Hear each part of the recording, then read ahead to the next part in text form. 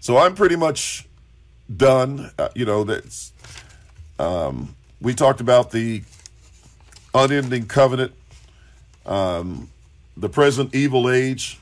That's the age of Moses, where sin and death reigned, and it was coming to an end. And by the way, I'll just throw this out there. He quoted Ephesians 6. Yeah. He says, "For we do not wrestle against flesh and blood, but against principalities, against powers, against the rulers of the darkness," now watch, "of this age, against spiritual hosts of wickedness in heavenly places." So my question again is, had the age of Matthew 24:3 that he said was fulfilled in 70 AD already taken place when this text in Ephesians 6:12 was written? No, it hadn't. So either he has two ages that have overlapped in the first century, both of which followed by an age to come, or he doesn't have an age to come that followed the age of Moses. I mean, he's just got problems that need to be worked out. And if you guys got some questions that you want to throw at me since then, Justin Martyr died. Is that his death? 165 in his dialogue with Trypho makes the comment, "For the prophetical gifts remain with us even to the present time." Dialogue with Trypho, is that 82? Okay. Thanks for supplying the documentation. And I have all of this. The Father asked your Lord for the special gift of his inheritance, the distribution of the charisms. One of the great defenders of Orthodox Christianity addressed his baptismal candidates to expect the gifts he would proclaim when you come up from the most sacred bath of the new birth, when you spread out your hands. Yeah, I have the quote from Irenaeus. I have those. I didn't have the one from Justin Martyr, but thanks for giving me that reference, and I will add that to my list, and then put that with Chrysostom, who says that the gifts had long since ceased. Any other questions? Anybody got any? Let's see. You got my husband's attention tonight. All right. Well, I don't want to keep anybody else up. I just tried to go through some of these things. I've, covered pretty much most of them. Let me see. Was there anything else that he said on Ephesians? Oh, here's one thing I'd like to say about Ephesians, and that is chapter 2. If you look at chapter 1, Paul said in verse 10 that in the dispensation of the fullness of the times. So it wasn't just earth that God was concerned about. It was all things in heaven and on earth in him. But this was in the fullness of the times. Now, if we look at that in verse, and we know from Galatians 4, when the fullness of the time had come, God sent forth his son, made of a woman, made under the law. Well, Jesus wasn't born in the new covenant. He was born under the old covenant in the fullness of the times.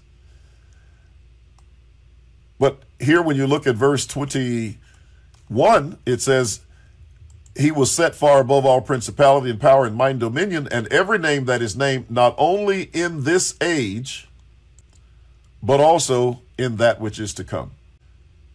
So we still got this age, but now let's go to chapter 2, and you'll see that it's in that age, which still has to be the age of Moses because the temple is still standing. He says, in which you once walked according to the course of this world. Now, this phrase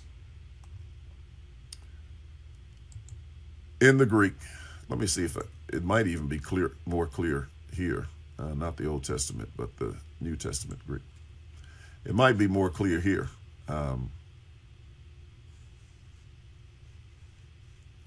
Yes, here it is.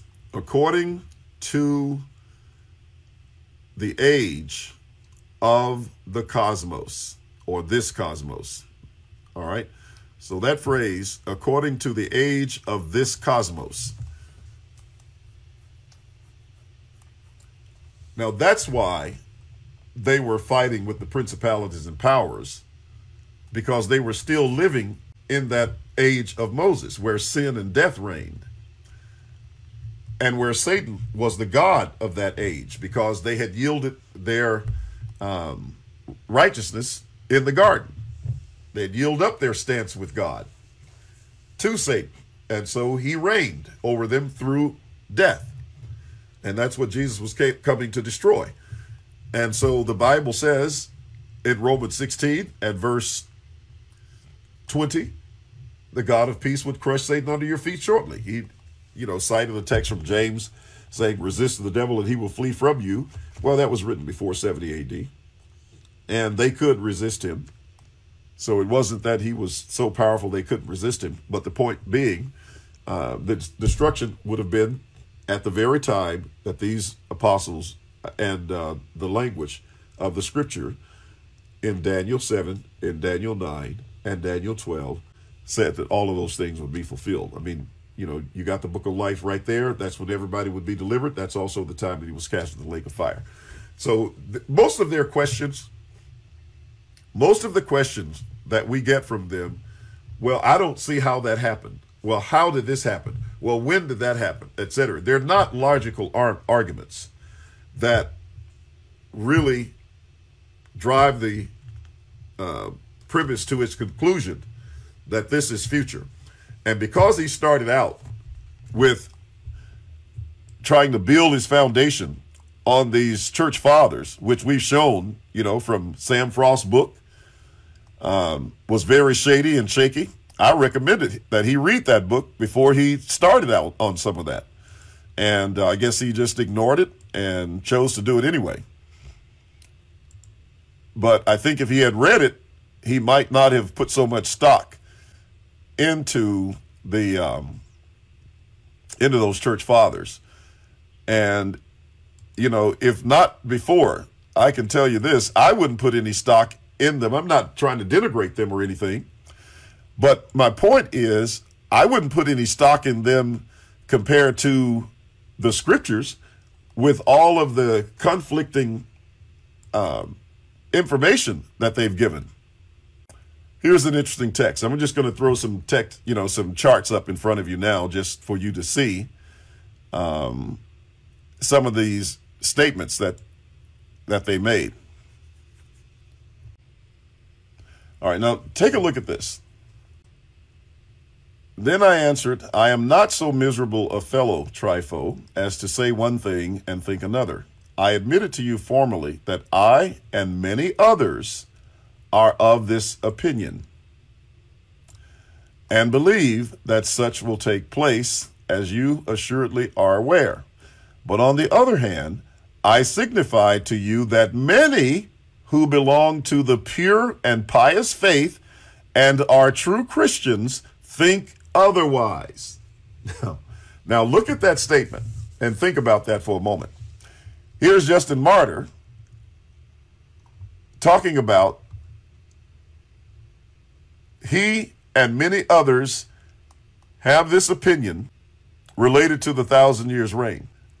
But he says there are many who belong to the pure and pious faith and are true Christians who think otherwise. So there were those who had a different view than what he had.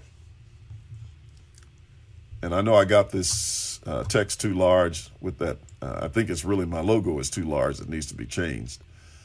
But let me just boil this down a little bit, and we can put all of this in one place. But I and others who are right-minded Christians on all points are assured that there will be a resurrection of the dead and 1,000 years in Jerusalem. So there's his premillennial doctrine, which will then be built, adorned, and enlarged, as the prophets Ezekiel and Isaiah and others declare. So apparently he thinks that the prophecies in Ezekiel and Isaiah, I suppose the New Jerusalem and the dry bones, etc., and the temple is what's going to be built in Jerusalem for this. So he's got a physical temple And he's got a physical resurrection. Just think about it. And the Most High does not dwell in temples made with men's hands. For Isaiah spake concerning this space of 1,000 years, for there shall be the new heaven and the new earth. So there it is right there. And the former shall not be remembered or come to their heart, but they shall find joy and gladness in it, which things I create. For behold, I make Jerusalem a rejoicing, and my people a joy, and I shall rejoice over Jerusalem and be glad over my people, and the voice of weeping shall no more be heard in her, or the voice of crying, and there shall be no more there a person of immature years, or an old man who shall not fulfill his days. For the young man shall be 100 years old, but the sinner who dies 100 years old, and he shall be accursed. That's some rather strange doctrine.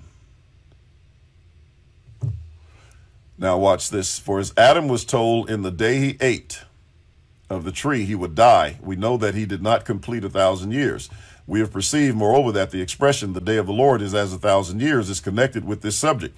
And further, there was a certain man with us whose name was John, one of the apostles of Christ, who prophesied by a revelation that was made to him that those who believed in our Christ would dwell 1,000 years in Jerusalem, and that thereafter the general, and in short, the eternal resurrection and judgment of all men would likewise take place, just as our Lord also said, they neither marry nor are given in marriage, but shall be equal to the angels, the children of God of the resurrection. And he said, many true, faithful, and pious Christians disagreed with him. I think I got a couple of things by Clement. And Clement was believed to have written prior to 70 AD. They say that who that Clement was cannot be ascribed with absolute certainty. The general opinion is that he is the same as the person of that name referred to by Paul in Philippians 4:3. The writings themselves contain no statements as to their author, but in the catalog of contents prefixed to the manuscripts, they are both plainly attributed to one Clement, and the judgment of most scholars is that in regard to the first epistle, at least, this statement is correct, and that it is to be regarded as an authentic production of the friend and fellow worker of St. Paul. This belief may be traced to an early period in the history of the church. It is found in the writings of Eusebius and Origen and others. The internal evidence also tends to support this opinion. So let's look at what he had to say. All right, the date of this epistle has been the subject of considerable controversy. It is clear from the writing itself that it was composed soon after some persecution, which the Roman Church had endured. And the only question is whether we are to fix upon the persecution under Nero or Domitian. If the former, the date will be about the year 68. If the latter, we must place it towards the close of the first century or the beginning of the second. We possess no external aid to settle this question. But let's see what he had to say, see if there's anything in that. God continually shows us in nature that there will be a resurrection. Let us consider, beloved, how the Lord continually proves to us that there shall be a future resurrection, of which he has rendered the Lord Jesus Christ the first fruits, by raising him from the dead. Let us contemplate, beloved, the resurrection which is at all times taking place. Day and night declare to us a resurrection. I guess he's making all these analogies about the resurrection. But again, if he wrote prior to 68 AD, prior to 70 AD, as they were saying, in 68 AD, that would be a rather interesting point. I don't think that one is of. Here's one. Be humble and believe that Christ will come again. First of all, it sheds its leaves, then buds. Next, it puts forth leaves and then flowers. And after that comes the sour grape. Then follows the ripened fruit. Ye perceive how in a little time the fruit of a tree comes to maturity. Of a truth, soon and suddenly shall his will be accomplished. As the scripture also bears witness, saying, speedily will he come and will not delay, will not tarry. Habakkuk 2:3 and Hebrews 10:37. And the Lord shall suddenly come to his temple, even the Holy One, for whom you look. Now, why did he use a text about the messenger, John the Baptist, after whose coming the messenger of the covenant would suddenly come in swift judgment? To talk about an imminent coming of the Lord in a very, very little while. See, you're dealing with Malachi at that point. And it certainly would not fit a later date for that to be said if it's written after 70 AD. So I just don't think that that would work. Well, that's about it. Those of you who hung in there all night to listen to some of this, we appreciate it. And I hope that I have given you a few things. The main thing I wanted to do was to show that this dependence on these apostolic fathers is a shaky foundation. And I wouldn't want to build anything on the consistency of their testimony. And if you tell me that just because Justin Martyr said that there were miracles, or even Irenaeus, I mean, I don't have to go back to them to hear people say that they can do miracles. All I got to do is walk down the street and have people tell me that that is the case. But the authority of the apostles is going to be the determining factor. And we've seen both from the statements of Holloway, the statements of the scripture, and the statements of Chrysostom, that these miracles are tied to the coming of Christ. Even though he didn't say the coming of Christ occurred in the past, he said the miracles were long since past. And if that's the case, you can't separate them from the coming of Christ. Well, that's what you that's what you got, Paul. Anything else I don't think was worth mentioning that I didn't cover that was necessary. Like I said, the foundation of his whole presentation was Hymenaeus and Philetus. Well, we just dismissed that. And Justin Martyr's comment about miracles and the validity of these early church fathers. And we don't even have enough evidence to determine whether their words could be even trusted among the many people who might have added more information to that content. And I've tried to answer as many of the objections as I could in the time, and just share some other things with you along the way. So thanks a lot. Everybody have a good night, and God bless you all. Appreciate everyone who's hung in there for the night. And but we'll see you the next time, and God bless you all. Anybody have any questions you want to throw at me, feel free to do it. I'll answer them later, and we'll talk to you soon. So I'm going to check out of here, and I got to get back on this computer so I can do it.